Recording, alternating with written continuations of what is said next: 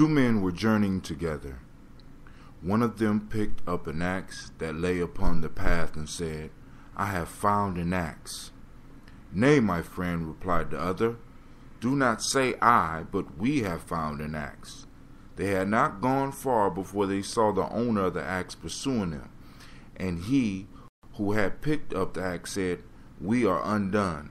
"Nay," replied the other, "keep your first mode of speech, my friend. What you thought right then, think right now.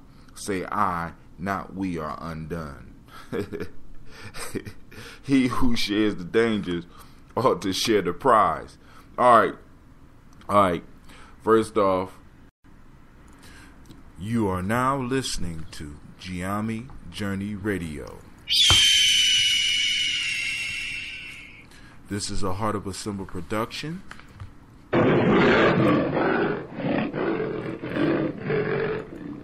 Where we strive to blow up your old paradigms.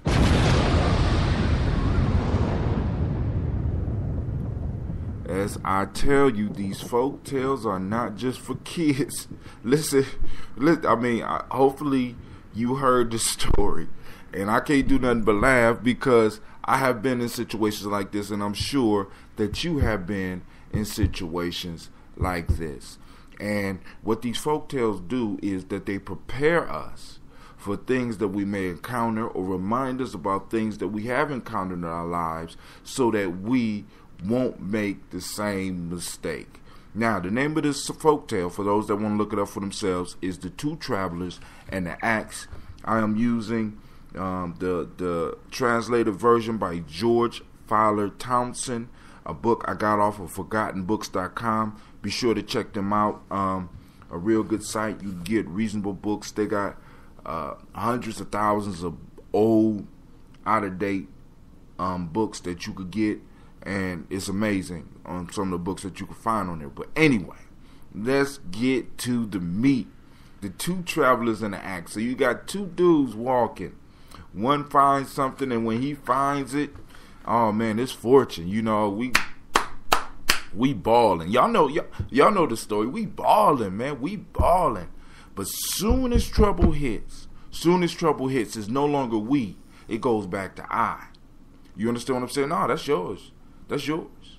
You know what I'm saying? Some of y'all have been on the legal side. Some of y'all have been in this situation on the business side, on the legal business side, where people want you to take all the risks, but they want to share the rewards with you, right? You know what I'm saying? It's sort of like the mutual funds. You know what I'm saying? You know, you pay 100% and you get no guarantees, but they get to share in the prize with you. You know what I'm saying? This folktale applies to our lives. We got to start eliminating those people who only wants to be with us and be around us in the good times. We need to get rid of those institutions that only want to be in our lives at the good times. When it's the hard times is when we need the backing. It's in the hard times that they say in hardship you find true friendship. In hardship you find who's really down with you. And many of us have a bunch of hanger-ons, a bunch of people that's just wanting to be with us because things may look good or there's a possibility that things can go good. No. You need to surround yourself, especially if you're on this journey.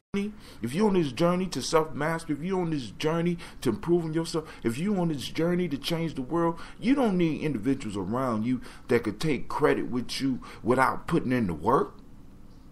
You know what I'm saying? Without putting in the work. You know what I'm saying? And soon as hard times hit, you find yourself by yourself. No. And then on top of that, this is why in traditional societies, warrior societies that still exist today called the Marines, the Army, the Navy, the Air Force, Special Forces, SEAL teams, all these warrior type organizations, football teams, basketball teams. This is why the old-fashioned coach, the old-fashioned drill sergeants used to be so rough, because what they used to do was they would make a team out of a bunch of strangers by putting them in hardships. And you would know who was going to break down. As a matter of fact, the ones that broke down in the more advanced courses would be put out.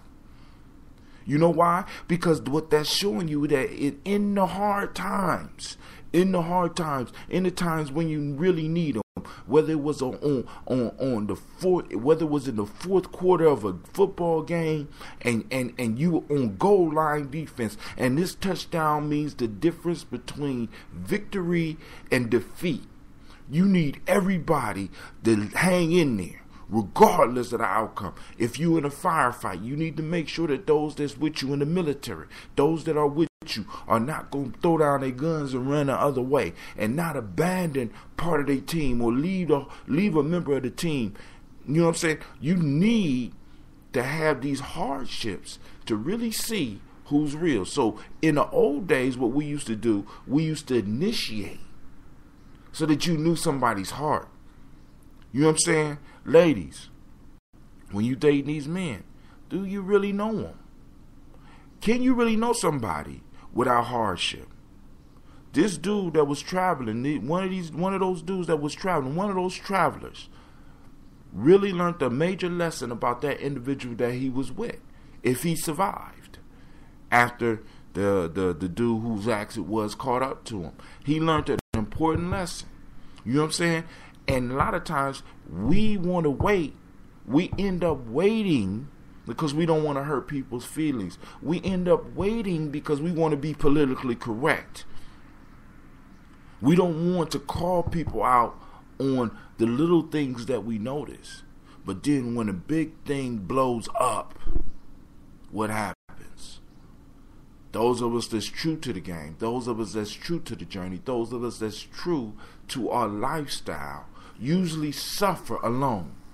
Because all those that's just hanging on for the glory, all those just hanging on for the money, all those that's just hanging on for the props, fall off. You are now listening to Giami Journey Radio. This is a Heart of a Symbol production.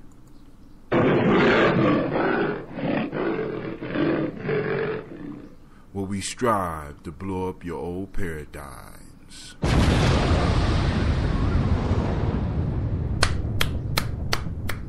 I tell you over and over again, these folk tales are not for kids. Now, we're moving into fundraising season. I got to raise funds so I could get 30 kids December.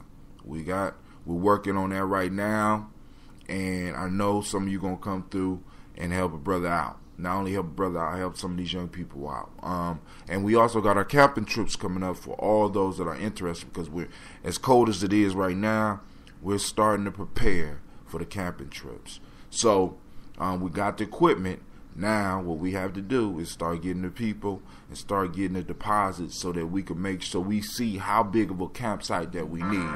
And with that, Brother Hatim says, peace.